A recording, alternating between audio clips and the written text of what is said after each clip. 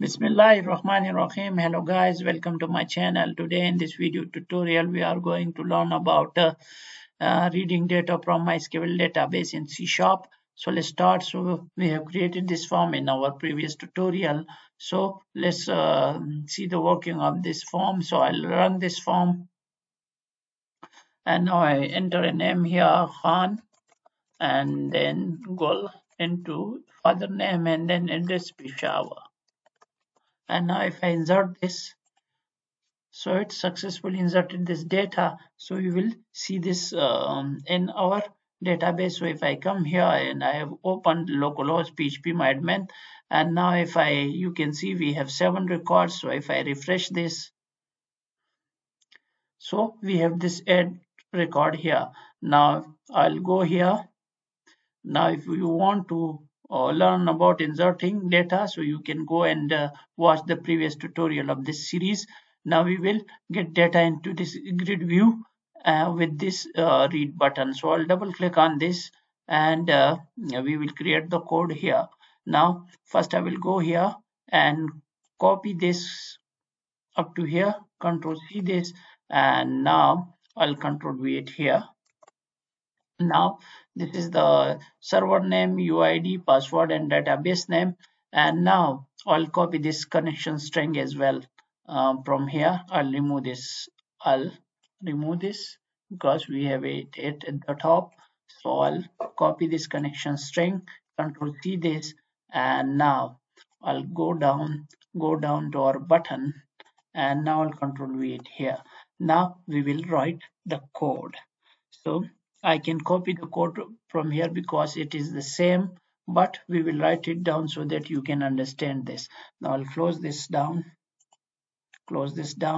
and I will close this as well. Now we have space. So first we will need MySql connection. Now if you can't find MySql connection, then you need to install the driver for MySql, which we have done in our previous tutorial. So now here I will use connection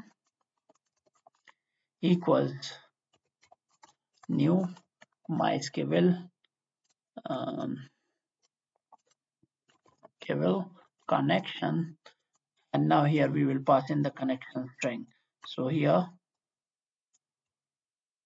I will use small brackets and con string, and I'll put semicolon here. Now it is created. So now we will create MySqlCommand cmd equals new MySqlCommand, and now we will pass in the query here. So I'll create a query. So for that I will come here to the top here, and I'll create a query here. So string query equal to select steric from std. Now I will check the table name. So it is std table. So I'll go here, std table, and now I'll put semicolon here. Now our query is created. So we forgot a step here. We have to open the connection. So connection dot open, and now I'll put small bracket and semicolon. Now we will pass in the query first, and then we will pass in the connection. So connection, and now we are good to go. Now I'll create MySqlDataReader. MySqlDataReader equals cmd dot execute reader, and now I'll put semicolon. Now as if I go to design, we have created this data grid view. If I go to its properties, so its name is data grid view is td. So we have to load the data into this data grid view with this button click. So if I go here, now at the end here I'll create a data table. Data table.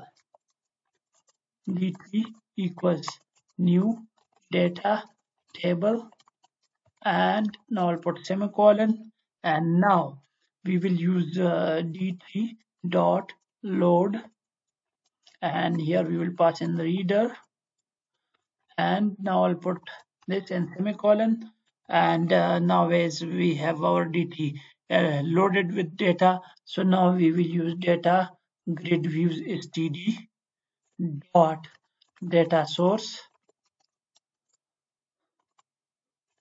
equals to D3, and now I'll put semicolon. Now I'll run this.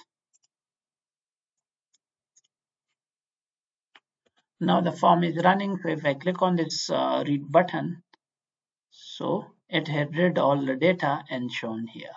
Now you can see it here, it records, and now if I go here to the database and to the table, we have 8 records here. So we have read all the records and shown it here and the data grid view. So I think that's all for today. I hope you like the video. If you like the video, please like, subscribe and comment. Thank you.